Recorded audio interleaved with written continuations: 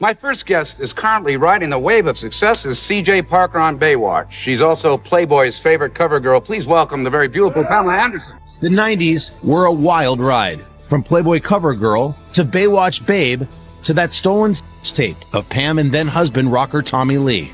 A tape was stolen from Tommy Lee and myself. IAG is now selling that tape worldwide illegally without my or Tommy's consent. Further, we have not received one penny or signed an agreement permitting them to merchandise this tape.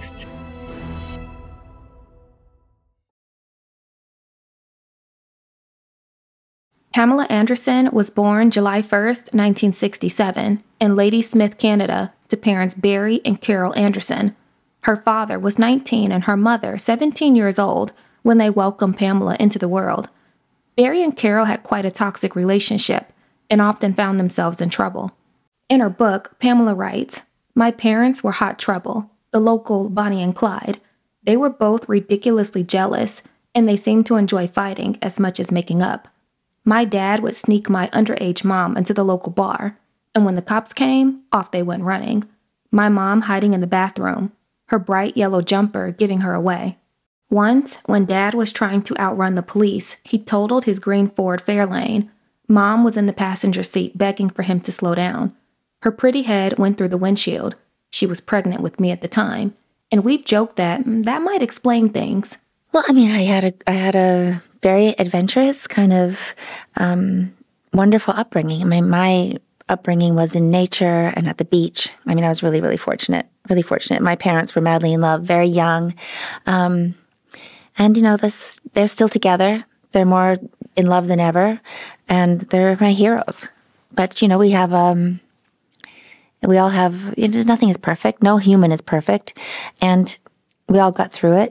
Growing up in a tiny cabin on property that her grandparents owned, Pamela was a very inquisitive girl, spending most of her time chasing fairies, throwing rocks, and climbing trees with her younger brother.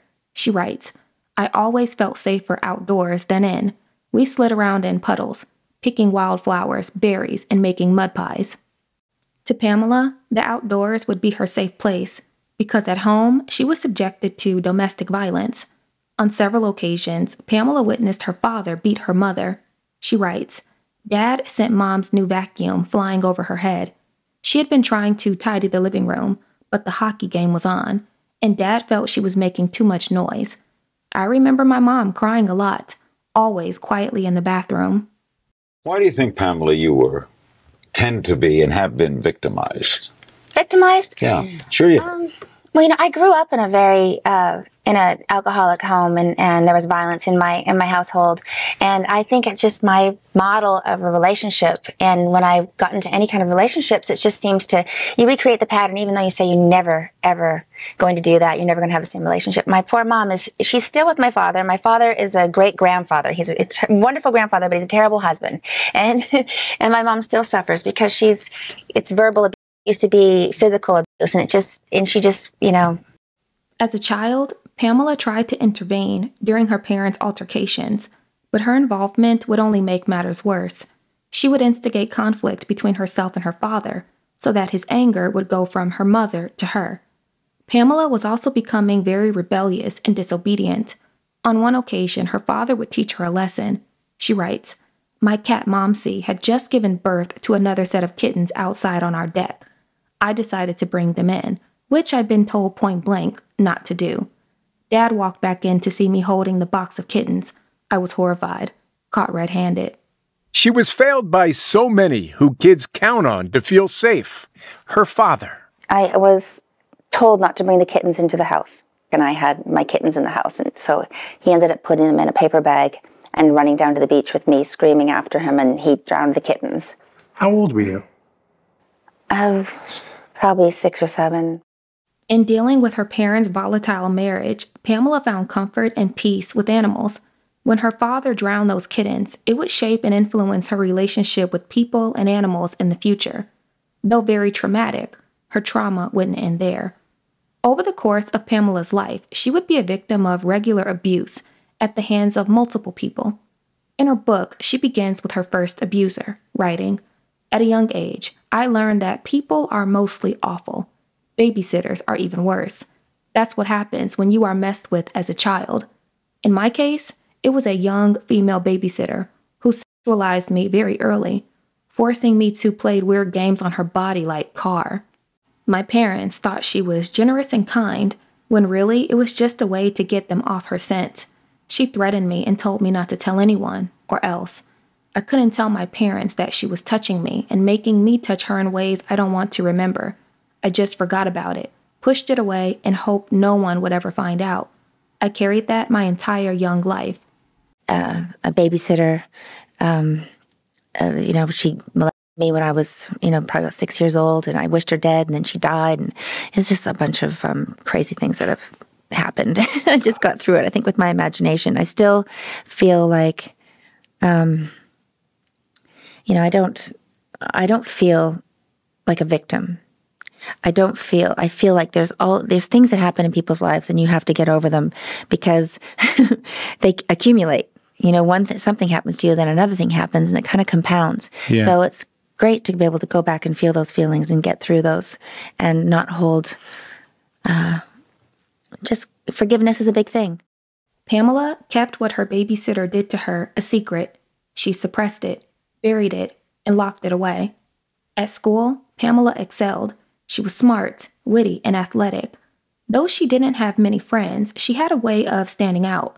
In her book, Pamela writes that she was, quote, an agent provocateur, saying that she'd sometimes act out in class, but that she liked the attention because it was on her own terms. But one thing Pamela didn't like was the fact that she wasn't quite developing as fast as some of the other girls her age. Because Pamela was a late bloomer, this made her feel really insecure. Obviously, you're growing up, and at what age do you start to develop breasts? I was a gymnast my whole life, so I didn't even get my period until I was 18. Oh, that's so sexy. I didn't develop until I was 18. Oh, a girl, she's this beautiful and no period. Oh, is that cute? I was 18. You are so cute. See, that's why you got a great body. You were a gymnast. Gymnast, yeah. Can you do like a headstand and stuff? So what age did you lose your virginity? And you hadn't even had your period yet at 16. Right. Oh, that's the best. That's the best. That's so feminine. Pamela wasn't very feminine. She was more of a tomboy. Wanting to fit in, she befriended a girl who encouraged her to doll herself up a bit. One night, after doing their hair and makeup, they went to an unknown house. In her book, Pamela details the following, quote, one girlfriend would always ask me if she could put makeup on me and do my hair. The goal was to look older, and I soon found out why. She had a friend, an older guy, and we were going to his place. He was maybe 20. I was much too young to be there. We were only 12, 13. At the guy's townhouse, my friend went upstairs with him, while his roommate said he wanted to teach me to play backgammon. I naively said okay. Then he wanted to give me a back rub. Then he forced himself on me. I did not have an easy childhood. Despite loving parents, I was molested from age 6 to 10 by my female babysitter. I went to a boyfriend's house, and while she was busy, the boyfriend's older brother decided he would teach me backgammon, which led into a back massage, which led into rape, my first heterosexual experience. He was 25 years old, and I was 12. After this traumatic experience, Pamela became very distant as she dealt with severe shame, humiliation, and guilt. She writes, I was forced against my will.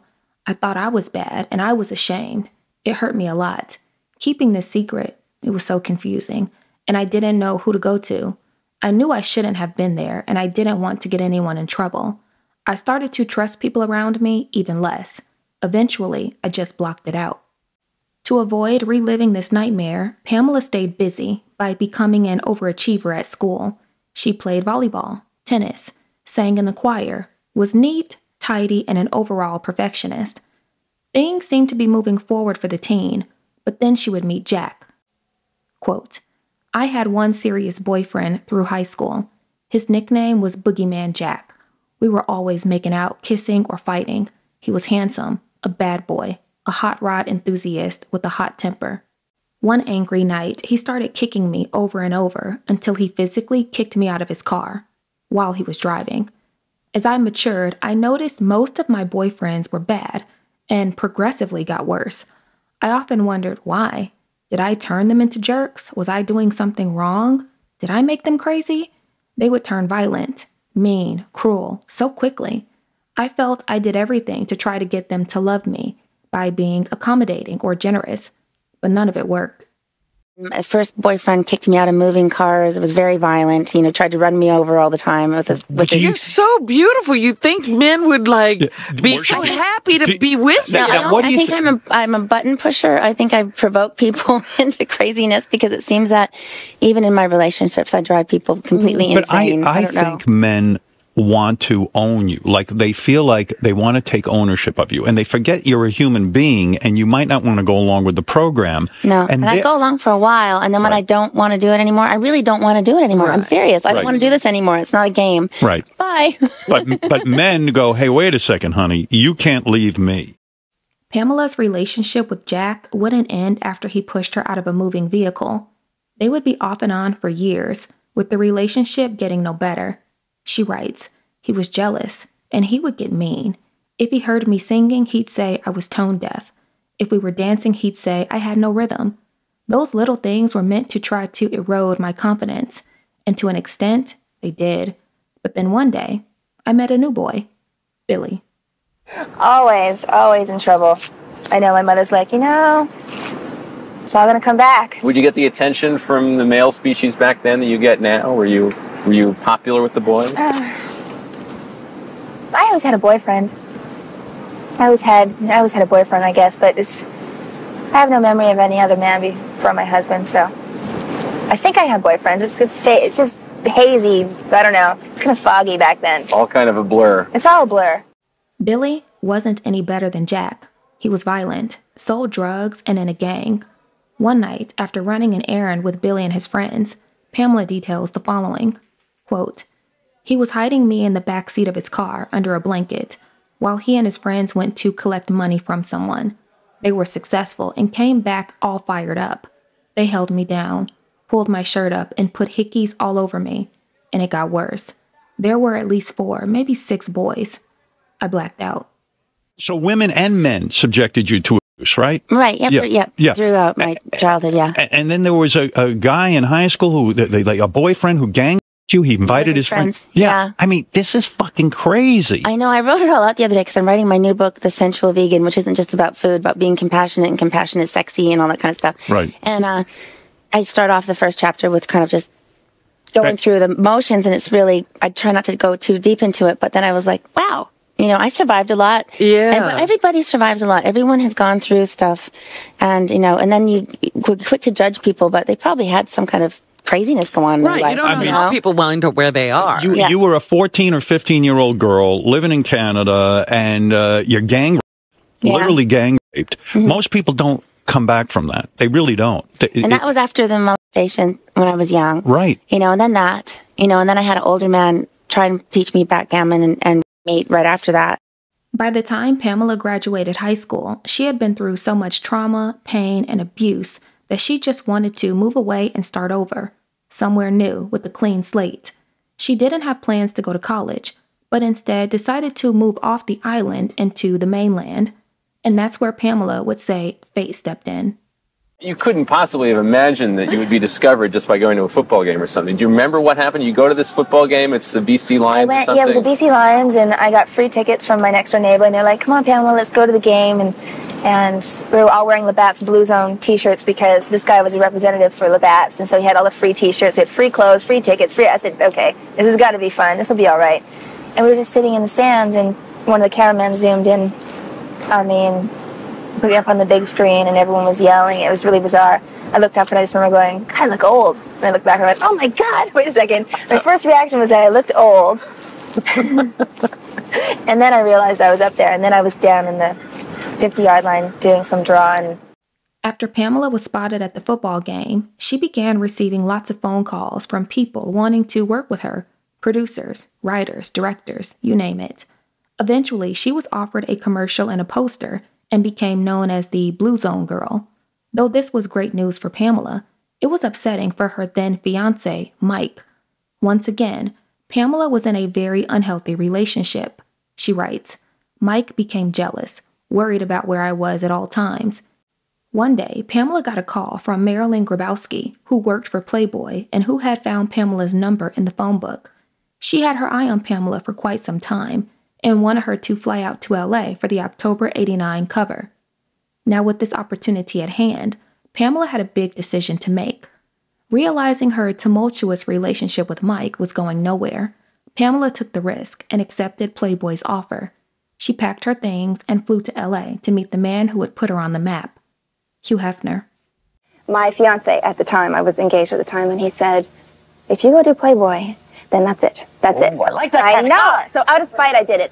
Oh, really? And that was it. And that was it. And I moved to LA. The guy said, Playboy or me? Right. Well, I bet he's sorry now, huh? Well, there's other reasons, too, why it didn't work out, but... When Pamela arrived in LA, it was a culture shock compared to the small town she was from. Excited for this new adventure, Pamela took it all in. She writes, Playboy had put me up at the Bel Age Hotel in Beverly Hills. Marilyn called to invite me to a private party the next night at the Playboy Mansion. It was just a small private party to watch Mike Tyson fight on the big screen. The next evening, a stretch limo waited at the curb to take me to the mansion. You know, my first day at the Playboy Mansion, I was in my acid wash jeans, and some rock t-shirt with my sneakers on with the little balls on the socks, and they were like, you can come to the Playboy Mansion closet and get dressed for the next time you come out. And I thought, well, what kind of clothes would be in the Playboy Mansion closet?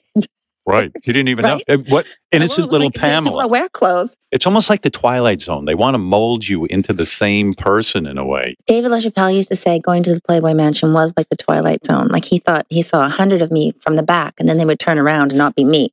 Right. But it's true. Yeah. And then they move you in, right? I mean, like you get to get a room there and you live there and they feed you and the whole thing. There. I wouldn't stay there. I was nervous. I don't know. This is my spidey sense, my Mr. Magoo thing. I just always thought, even when I came here, the first thing they said was, well, you'll stay at the Playboy Mansion. I said, no, I'll stay at a hotel. Then I stayed at the hotel and they would call me and say, Pamela, we want you to come for a fight night. And I'd say, I'm not fighting anybody. They're like, oh no, we're just coming to watch like Mike Tyson fight on the big screen. But I thought they wanted me to jello wrestle or something. And they said, no, you don't have to mud wrestle. You're fine. I said, okay, good. Because I'm not. At the Playboy Mansion, Pamela met several celebrities, from Jack Nicholson to Smokey Robinson, all kinds of different personalities. But then she would meet the man who everyone was there to see, Hugh Hefner. She writes, I looked up to see Mr. Hefner as he came down the stairs, smiling in his dark blue smoky jacket. Time felt slowed down as people greeted him. He was right in my line of view, maybe on purpose. He looked toward me, and we smiled at each other. I took a deep breath as he passed through his friends and brushed past gorgeous girls politely.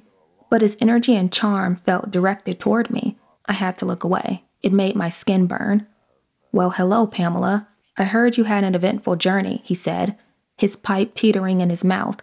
I loved the smell of smoke. It comforted me. With liquid eyes, he looked around at the other men in the room and said softly, Marilyn is going to take very good care of you. Don't worry, darling. You're safe here. Then he broke into a character, it seemed, and laughed his famous laugh and said, oh boy, we're going to have to keep an eye on you. This felt like the epitome of chivalry, a true gentleman, elegant, passionate, so charming, and yet with that little boy giggle. It's hard to explain his laugh, but if you heard it once, you'd never forget it.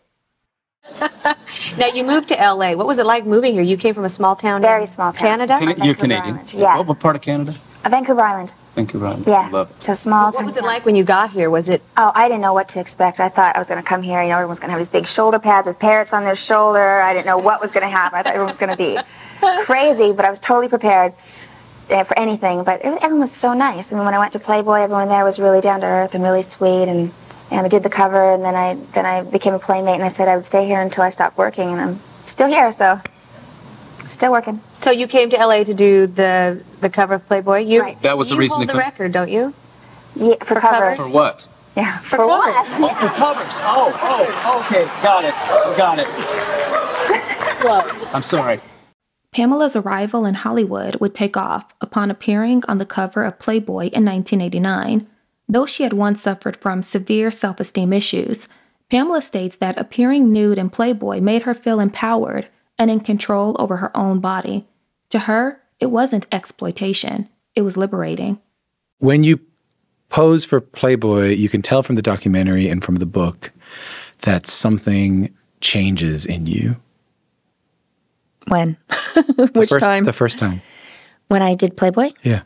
Well, I was extremely shy, if anyone can believe that. I was painfully shy. I actually felt paralyzed by it. And I was doing this as a leap of faith. It was really a leap of faith. And I think that that's where I kind of took my power back. I felt empowered by it. I felt like a woman. I felt like I had claimed my sensuality, my sexuality, that this was my body and I was in control.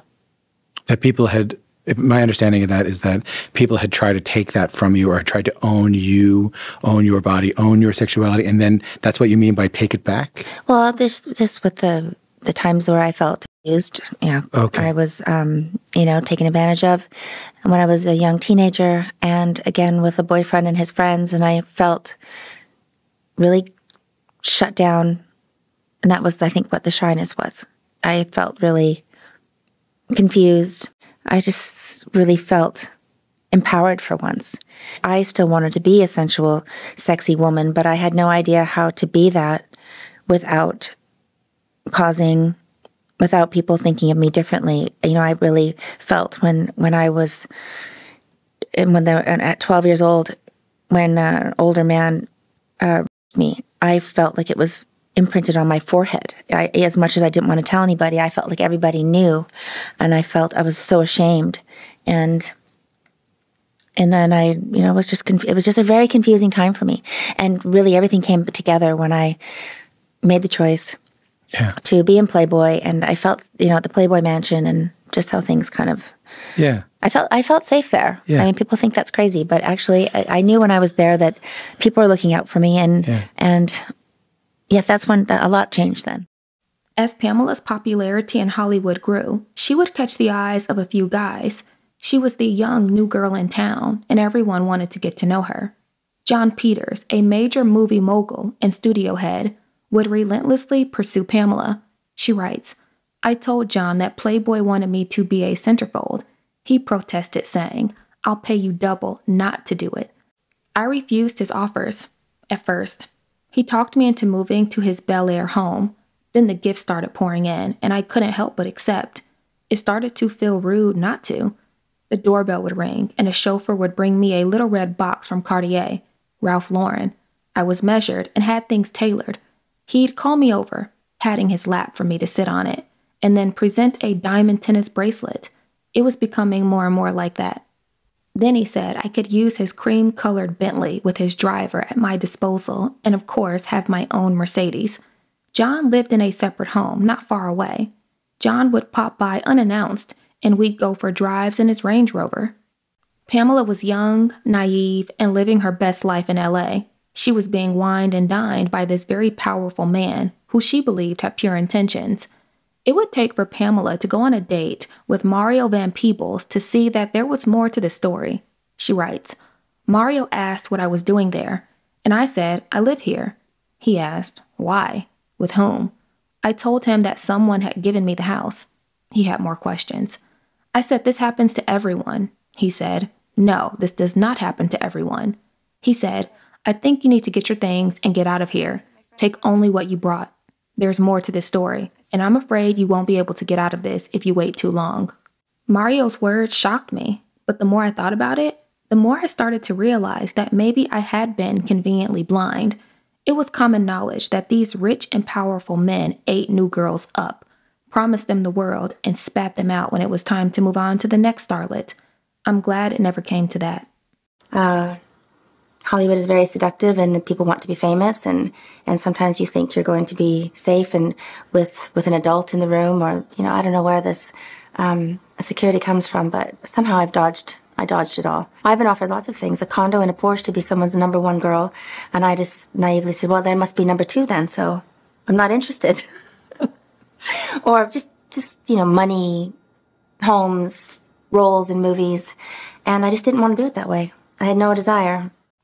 Upon moving out of John's house, Pamela rented a small apartment and continued focusing on her career. At the time, Pamela had a role on the TV sitcom Home Improvement, where she played Lisa the Tool-Time Girl. On her first day of filming, Pamela alleges that one of the actors exposed himself to her. She writes, I walked out of my dressing room and Tim Allen was in the hallway with his robe. He opened his robe and flashed me quickly, completely naked underneath. He said it was only fair because he had seen me naked. It must be noted that Tim Allen has denied these allegations with a public statement saying, quote, "No, it never happened. I would never do such a thing." Tim Allen denying any allegations that he flashed you on the set of Home Improvement. What do you make of his response? Well, it was funny. It was the first day of filming, and I was in my dressing room, and I came out, and then he came out of his dressing room, and he had this robe on, and he goes, and he closed it, and he goes, "Now we're even. I've seen you naked. You've seen me naked. Now we can start the show." Yeah. So how could you make that up? Right. I mean, very specific. Then he ran back into his room, and then he was embarrassed all day and acting like a little giddy schoolboy. I was like, okay. Yeah, you can't make that stuff up. But, he has to deny it because look at the times we're in. What if he said, "Oh, yeah, I did that"?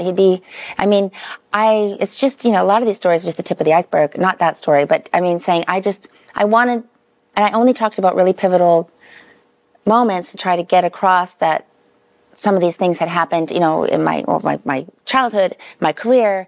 While Pamela was working on Home Improvement, Playboy, who at the time served as her agent, received several offers from producers, screenwriters, and such to work with the up-and-coming model. One of those gigs would be her most iconic role yet, Baywatch. One last role proved difficult to fill. No one was clicking for the new character of C.J. Parker. Orenstein and Glicksman then auditioned the girlfriend of actor David Charvet. Susie and I knew this was the girl. At least we did by the end of the... And she canceled on us 11 times, okay? By the 11th, and we kept going into these auditions with these guys saying, "Guys, there's a girl you gotta see." The girl was 25-year-old Pamela Denise Anderson. She missed an appointment, and I said, "Listen, Susie, Fern, we don't need that. She's, blonde. How many blondes do we have in the waiting room?" And they said, no, this girl is special. And Doug and Michael were kind of about it, and they said, "You can't let this girl walk out of the room." She was very bubbly and sweet and adorable, and honestly, she was the girl. It was just, you knew it. David Hasselhoff, however, expressed serious misgivings. I had reservations. It says his line. Always, and I'll go on record, and I have been on record as saying anybody who was in Playboy, it just bothered me. We didn't need that. David was always the voice of, my kids have to watch this show, and we were always the voice of, true, but men have to watch this show as well, and women, adults have to watch this show, and sex sells.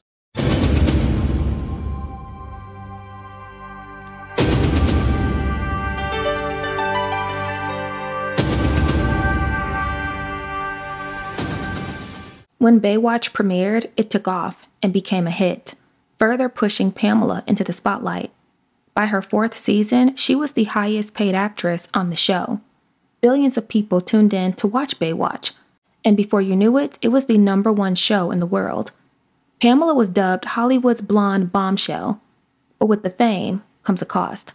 Pamela would come to learn fairly quickly how little the public and the industry thought of her. She was seen as just a sex symbol, and was often objectified and sexualized by her peers.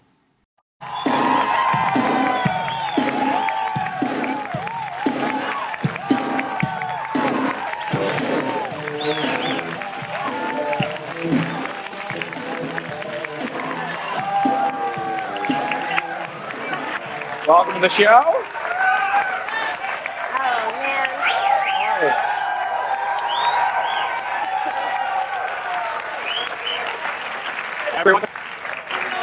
And you look like you're happy to see them. We're on at 1:35. You could have felt comfortable to dress more provocatively if you wanted to. That's a wonderful outfit there. The attention Pamela was getting was a lot to take in. She was young, beautiful, and attracted lots of men wanting to date her. She would entertain a few of them, though the relationships wouldn't amount to much. But on New Year's Eve, 1995, Pamela would meet the man she would go on to marry and have a tumultuous relationship with, Motley Crue drummer Tommy Lee. She writes, "It was that New Year's Eve, at a bar I co-owned with some friends called The Sanctuary, that I met Tommy. I sent a shot to everyone in the VIP room. I think Tommy thought I sent it to only him. He came bounding over to my table, wallet chain swinging, no shirt on. just tattoos and nipple rings. He sat beside me and licked the side of my face. Tommy had quite the past and resembled the type of man that Pamela always seemed to attract, the bad boy. Her friends warned her to stay away from him, that he was no good. But after months of being dodged by Pamela, Tommy finally got her number and called her up. She writes, "There was no easy way for him to track me down. He was determined. It was impressive." The two would reconnect a few days later in Mexico after one of Pamela's photo shoots, and from there, the rest is history. She writes, "I still don't know how he got my number, but I checked my voicemail and it was full of messages from Tommy. At the time, I was in love with Kelly Slater. We were dating, but he was on and off with his ex-girlfriend, and I was starting to get that feeling of wanting to get married and have babies. Our first night together in Mexico, we went to a club called La Boom. Tommy must have slipped something special in my champagne. The room got warm and fuzzy, and my skin felt like butter. He said, 'Let's get married.' And I said, 'Okay.'" On February 19th, 1995, after only 96 hours of being together on vacation, Tommy and Pamela wed. The two, as they put it, were madly, crazily, and obsessively in love. But the honeymoon wouldn't last long. Shortly after they were married, Pam and Tommy had some problems. She writes, "My new husband was with me on set every minute. Because I was his," he'd say. One day, Tommy punched the producer in the face after he'd been told to go home. Between filming my movie, Barbed Wire, and Baywatch, I was working constantly. It felt like I needed to be on 24/7, and yet I could barely stay awake. Then a girlfriend introduced me to something that would keep me going a bit longer. These were speedy diet pills she got from her boyfriend. Everyone started to get concerned, and rightly so. I started to keep to myself on and off the set. I was worried about upsetting Tommy. He got so angry and jealous when I had scenes with other men, especially if I was kissing someone else. I had been at the end of my rope.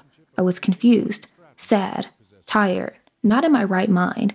I had gotten into a bathtub and tried to swallow a bottle of Advil with vodka.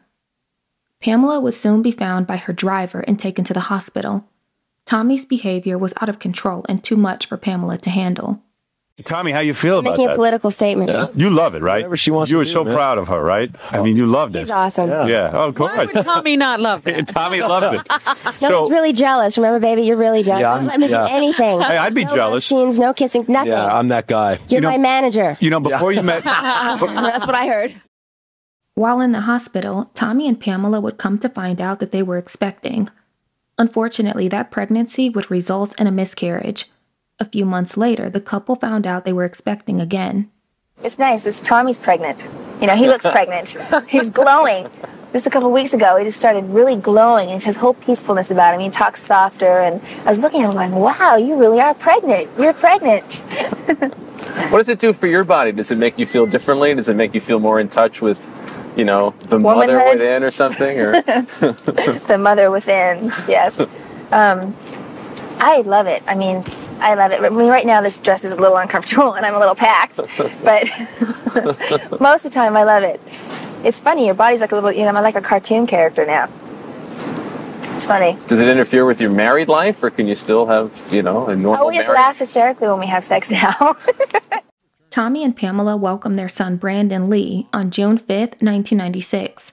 Paparazzi were eager to capture pictures of the newborn and would often camp outside their home, hide out in trees, and climb fences. Because of this invasion of privacy, Tommy and Pamela stayed locked away in their home, away from the public eye for a while. But on their first date night, away from their son, all hell would break loose when paparazzi snapped pictures of the couple coming out of the Viper room.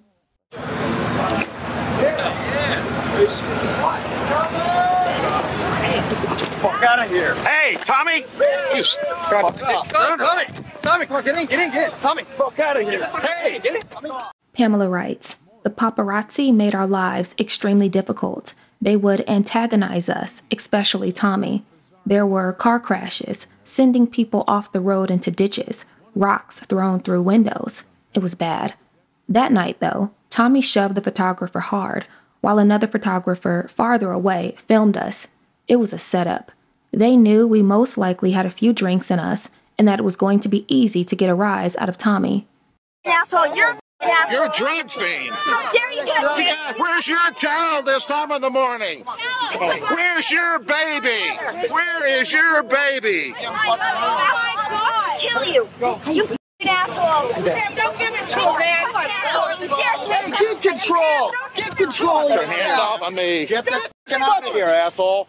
Tommy and Pamela would rack up several lawsuits against them for assault and battery for fighting with the paparazzi. In addition to these lawsuits, the couple would once again face issues in their marriage, with Pamela leaving Tommy when Brandon was just a baby. So I don't know what happened. The two of you had some kind of fight. Yeah, it was a bad breakup. It was a bad breakup. Just a lot of drinking. It wasn't really a fight, actually. It was just the drinking? Yeah, I was just drinking. He's a rock star. You got to drink. Yeah, but not that much. Really? Well, he was holding Brandon.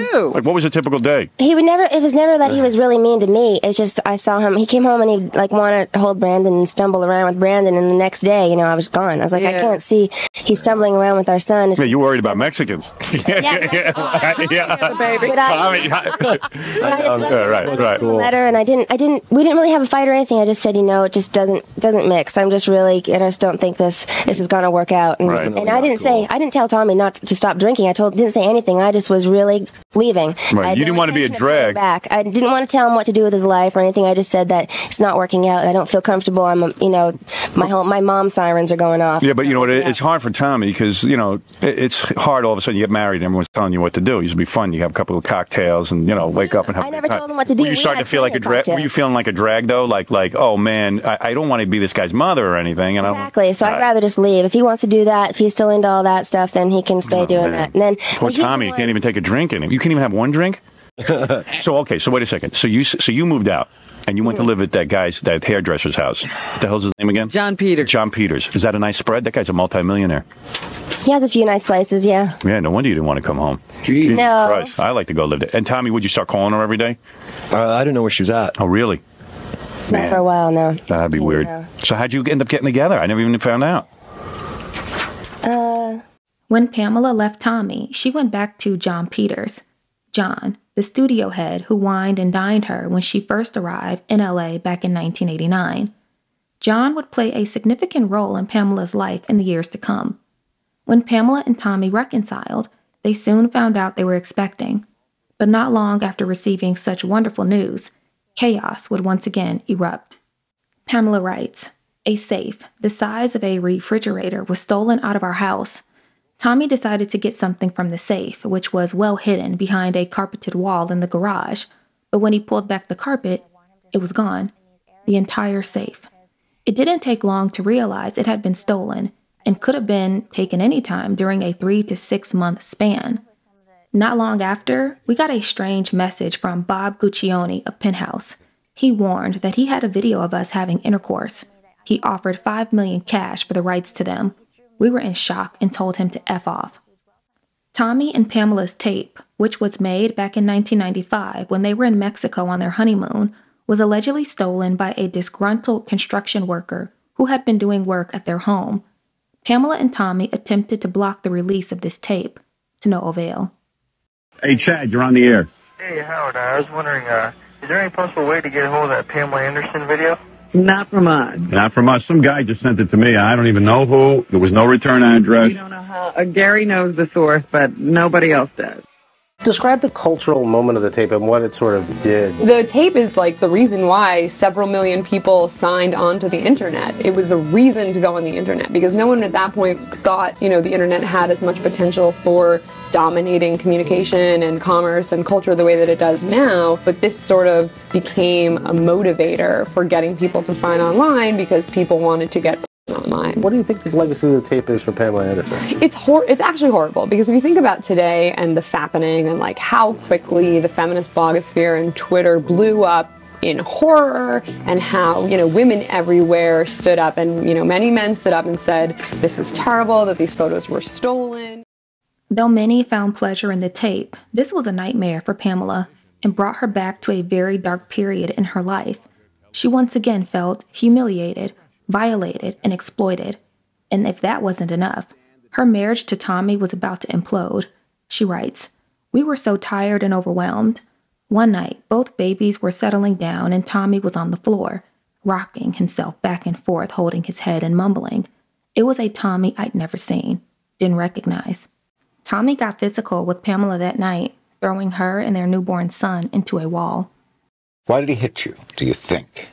He was jealous of the kids. He told me that I know I'm third on the totem pole, and he threw me and Dylan into a wall, and Dylan had a huge welt on his head at 7 weeks old. And what I get nervous about is that everything is always sealed, and you can't talk about this and you can't talk about that, but people can make up lies and they can talk about everything they want when the truth is right in front of us. Are you talking about it now? And I'm telling you now, and it just is this hard for you? Yeah, because it's not like I'm trying to take him down at all. I want him to succeed more than anybody. I want his career to succeed. I want him to succeed as a father, and I want him to reach his true potential and full potential and just deal with his alcoholism, and I want him to get better, and I want him to be in our lives. When the cops arrived at their home, they arrested Tommy, as Pamela had visible injuries on her body. Since he was already on probation, Tommy was arrested immediately. He was sentenced to 6 months in jail. While in jail, he wrote to Pamela every day, begging for another chance. After being in jail for 4 months, Tommy was released. In an attempt to get Pamela back, Tommy did an interview to tell his side of the story. Here are some key moments from that interview. And I just thought this would be a good opportunity for people to get to know me, because there's a lot of things that people don't know. What did we not know? Well, I obviously made a mistake. And I'm changing some of the things in my life. People are saying, that I had beaten Pamela. That is not true. That's just not true. Grabbing a woman and shaking a woman is not cool either. But that's what was done. Why would you do that? I mean, what was it about your anger that would make you lash out physically?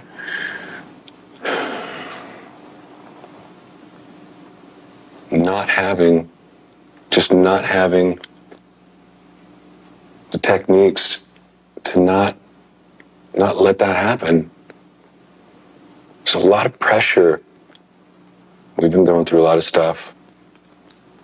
So now, sex tapes appearing, old boyfriend sex tapes appearing, new children, postpartum, my frustration, two new babies. Tommy comes third now instead of first. I'm a new father. I don't know how to deal with that. That's a first for me too.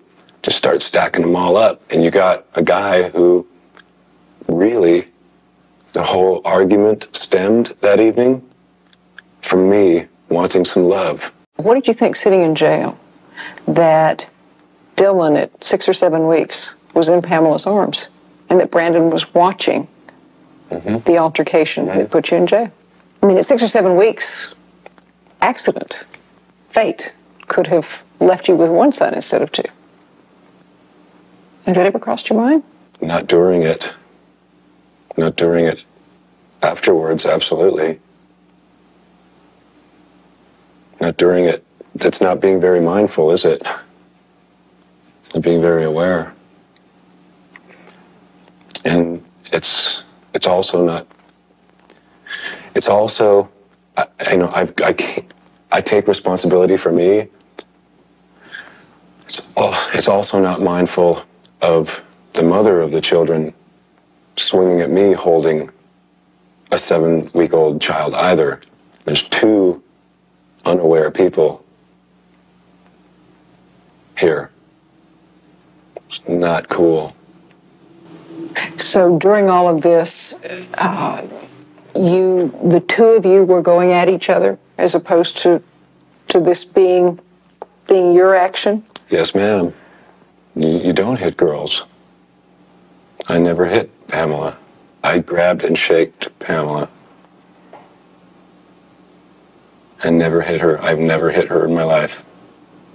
I would never do that. That's insanity is what that is. I would never, ever do that. If you had that chance to apologize, would you apologize? Oh, I have. I have.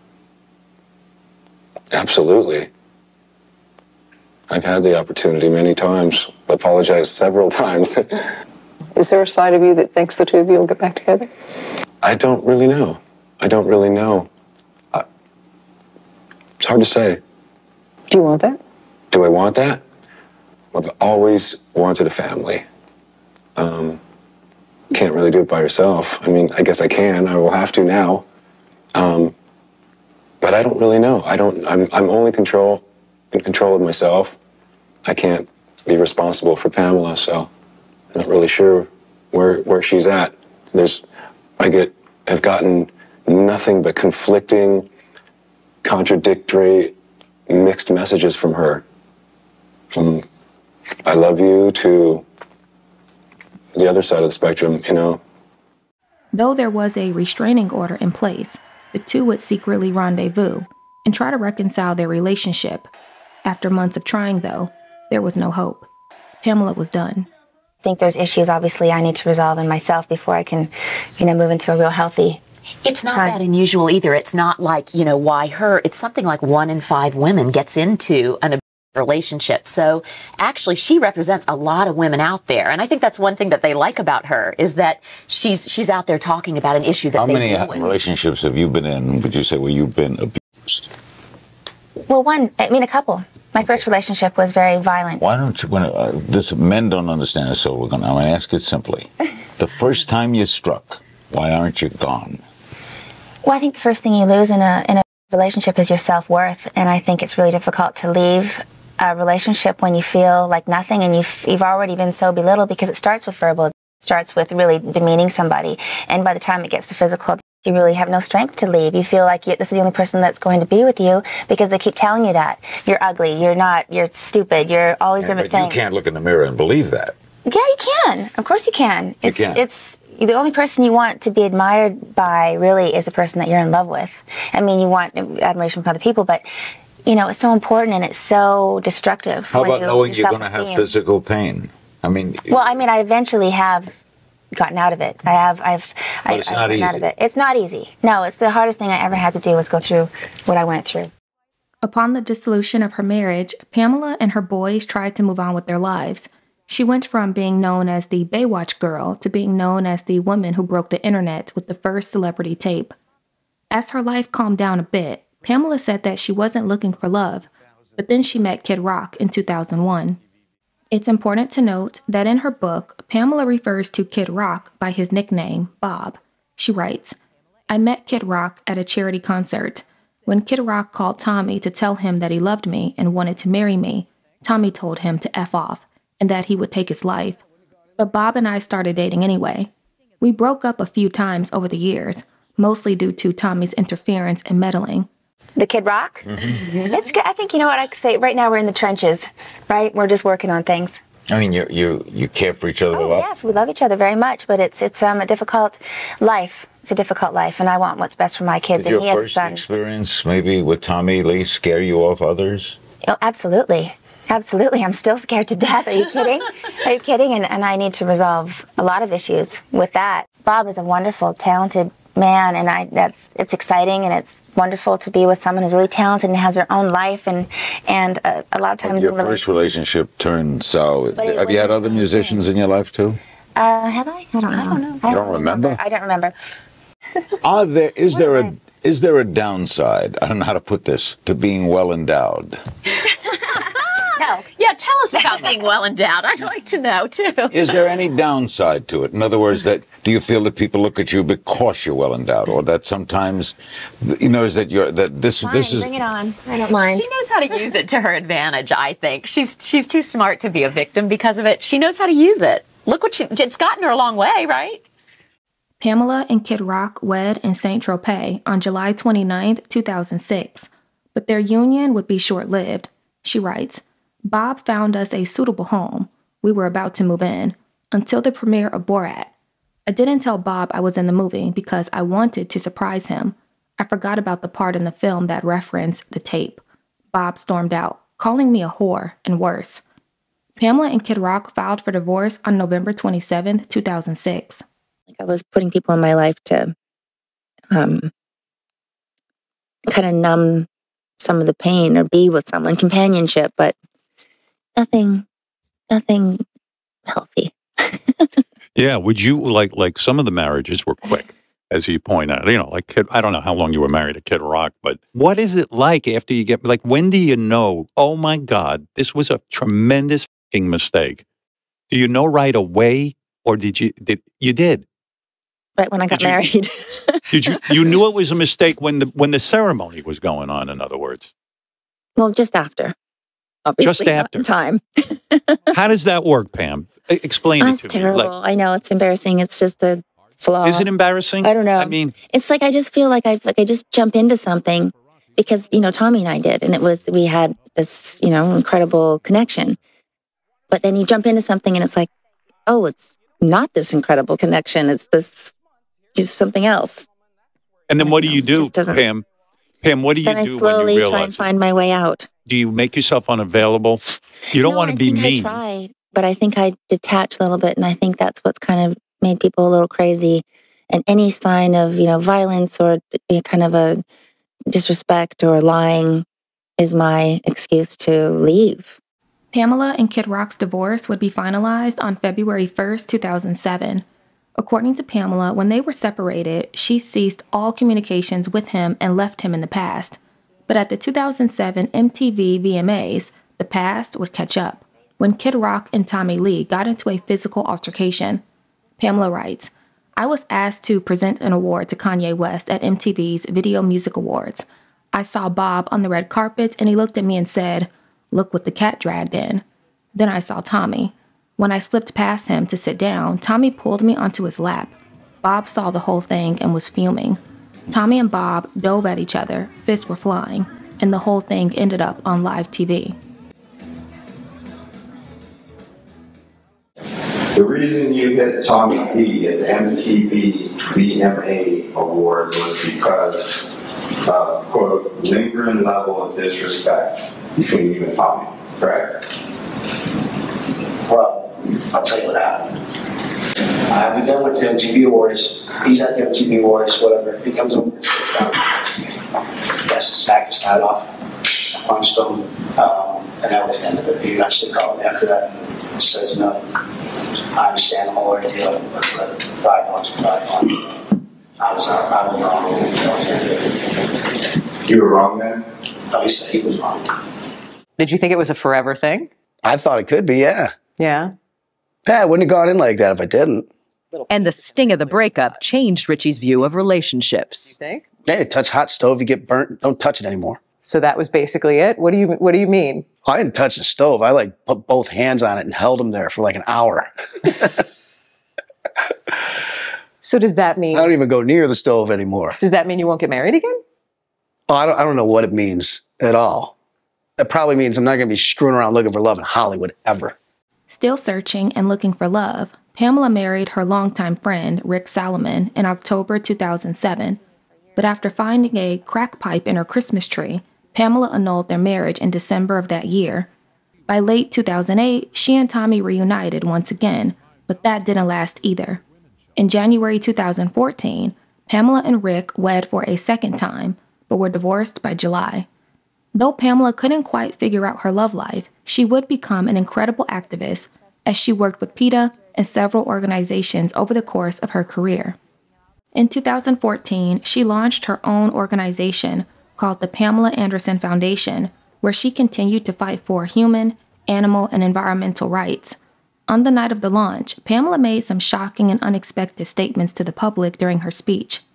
She spoke about the babysitter, the backgammon man, Boogeyman Jack, her high school boyfriend who kicked her out of his car, and Billy, the guy who assaulted Pamela with his friends. When this information came out, people were shocked. Upon Pamela's disclosure of these horrific events, one of the people she spoke about would speak out, and that person was Jack. Jack, whose real name is Tyrone, would do an interview with the Daily Mail to tell his side of the story. According to Tyrone, he and Pamela had known each other for a very long time, as they lived in the same town and grew up together. In his interview, Tyrone says that he needed to speak out of fear that their community would assume that he was the boyfriend that attacked Pamela with his friends. He wanted to set the record straight and let everyone know that he was not that boyfriend. He said, quote, "That attack happened in 1981. Pamela and I didn't date until 2 years later. It makes me sick to my stomach that I knew nothing of it, that she hid it away. I was helping her through some tough times with her dad. He was a recovering alcoholic. It was a sensitive time for Pam. In his interview, Tyrone admits that he wasn't the best boyfriend and did not treat Pamela well, saying, "Yes, we had some fights because of alcohol. We would drink together quite a bit, and we'd have blazing rows. It got physical. We did have a big fight in a car once, and I kicked the door open to get her out and threw her out of the car. But she was giving as good as she got. We were beating each other." Tyrone would go on to say that upon their graduation, he and Pamela moved in together, and that when she got the offer to do Playboy, he was the man she was engaged to. According to Tyrone, he couldn't handle Pamela evolving into a woman. He couldn't handle all of the attention she was getting, and gave her an ultimatum that if she did Playboy, they were done. She chose Playboy. Their relationship, however, wouldn't end there, as Tyrone showed the Daily Mail pictures she sent to him and love letters she wrote to him over the years. He claims that whenever she visited Canada, they would reconcile, even if she was in a relationship. When Pamela spoke out against the abuse she suffered, Tyrone told the Daily Mail that Pamela had a responsibility to name the person that harmed her in the car so that his name could be cleared. He said, quote, "This is horrible. Everyone who knew Pam at high school is devastated. Where has this come from? We're all shocked. She has to say the truth. If she was raped, then she needs to say the names. Please tell us who did this to you. I was her boyfriend at school, and some people might point the finger at me. Surely, Pam now has a moral responsibility to tell the police who attacked her." Moving forward, Pamela would reconnect with John Peters and even announce their marriage in 2019. 2 weeks later, the couple issued a statement saying that they were taking a step back from their relationship to figure out what they wanted. Pamela would later come out to say that she and John were never legally married. In 2021, Pamela married her bodyguard, Dan Hayhurst. In an interview, she praised her new husband by saying, "I'm exactly where I need to be, in the arms of a man who truly loves me." On January 20th, 2022, however, a representative for the actress confirmed that the newlyweds had split and were getting a divorce. Upon this split, Pamela went right back to work, starring as Roxy in the hit Broadway play, Chicago. It would be during this performance that Pamela felt seen for the first time. Instead of being looked at as the blonde bombshell from the 90s, she was seen as a person, as a woman, and shown the respect for her work that she always craved. The actress and Baywatch babe moves confidently, carries a tune, and all that jazz. Inside Edition reporter Allison Hall was there on opening night, and she loved it. Pamela Anderson was fabulous as Roxy Hart. She really embodied the role. She was charismatic, she was funny, she was entertaining, and the crowd absolutely loved her, cheering as soon as she came out on stage and giving her a huge standing ovation at the end of the show. When the play wrapped, Pamela realized that she had a lot of issues she needed to deal with. After 4 different marriages and unable to maintain healthy romantic relationships, Pamela discovered that maybe the problem was her. Though she had been in therapy for over 20 years, she needed to do some deep soul searching and headed back home to Ladysmith to reflect and to heal. To conquer the demons, she traveled back to where she'd first confronted them, back home, to the isolation of Ladysmith. This full circle thing was very therapeutic, and I knew I kind of had to retrace my steps as a kid, and it was very visual and very triggering and very therapeutic to be home. There was a lot of anger. During this season of healing, Pamela explains that she had so much anger and resentment built up that originated from her childhood and expanded over the years. Though it was painful to address, Pamela was ready to do the work, which included sharing her story in hopes of helping and inspiring others. As she closes out her book, she writes, "Men are my downfall, and I've tried all kinds. The common denominator is me. I realize I'm only at war with myself when it comes to love. Who am I when I'm alone? I'm 5'7", about 120 pounds. My eyes are a sea green, gray, and blue. They change color with my mood. Our eyes can't hide secrets. My mind is a wanderer. I'm sad a lot. A poet, but I relish the uncharted. searching for the feeling I can't find. I don't trust anyone. I trust everything. I want to savor these precious moments, being alone with my dogs. Nothing's impossible, it seems. Evasive only. You are not alone in this. Keep searching. There's always a mountain to climb. Love, Pamela.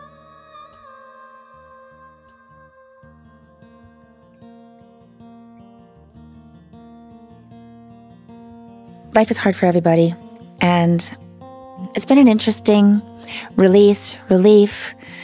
Now I feel like the whole story is there, so, we kind of need to be kinder to each other, maybe give each other a break sometimes. And when I look at people that are, just even acting out or misdirected anger, I always think, what's their childhood like?